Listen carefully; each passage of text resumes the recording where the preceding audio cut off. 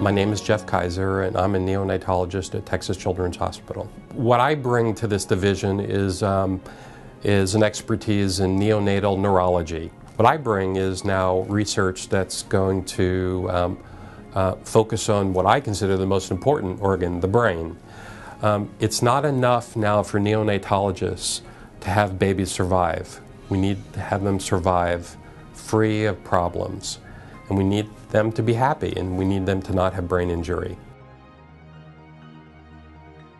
I was involved in the original CoolCap trial, and that was the very first trial showing that hypothermia actually allows these babies to survive free of brain problems.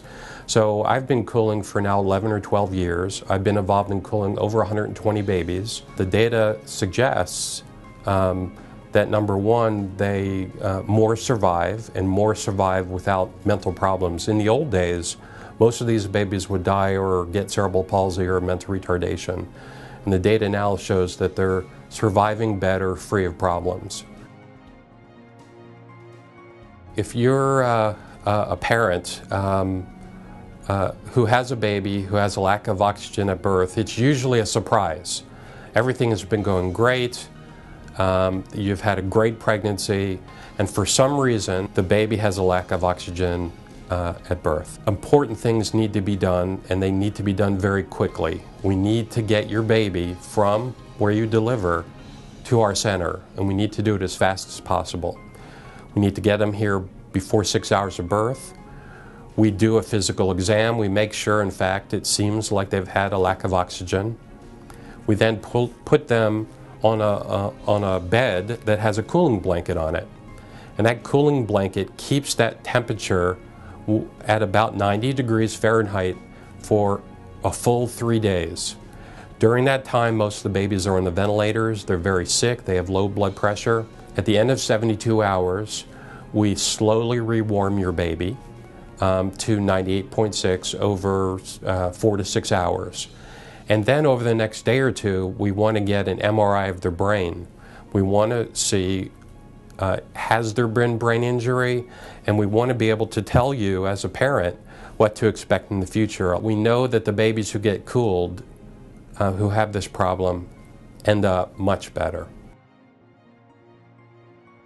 Something happens to a baby during labor and delivery. So for instance, the mom's uterus will rupture, or there'll be a tight cord around the neck, or the placenta will separate from the uterus. And these are all things where the baby inside just won't get enough oxygen.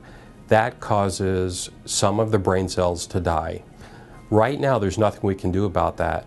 But what happens for most of these babies is after a period of 6 to 24 hours, a cascade of events occur where lots and lots more brain cells die.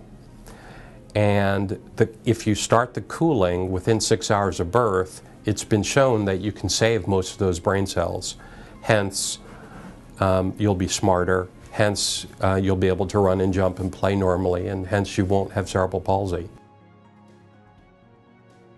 During the cooling process, it's very important that we keep the baby at a standard low temperature for a long time. So if the baby is held, they're going to warm up, and that's not going to be good for the brains. So for those first 72 hours, the parents do not hold the baby. When you have the original event, what we call a sentinel event, like the uterus rupturing, immediately some brain cells die because of lack of oxygen.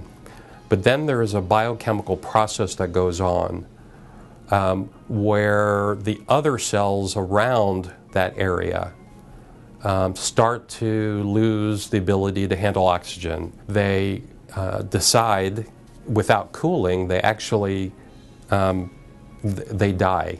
What cooling does, it seems to decrease the metabolism of these brain cells. So they don't need oxygen as much.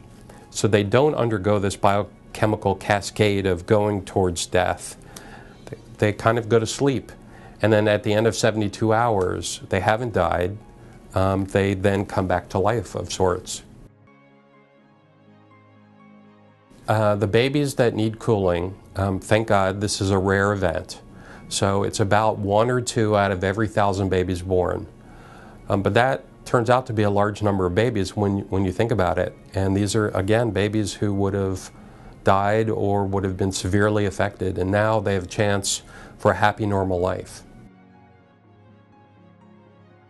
During transport here, the transport nurses and respiratory therapists know to keep the temperature low, and will continuously monitor that temperature to make sure it doesn't get too low. It can be dangerous if it gets too low. In fact, babies can have arrhythmias where their hearts stop.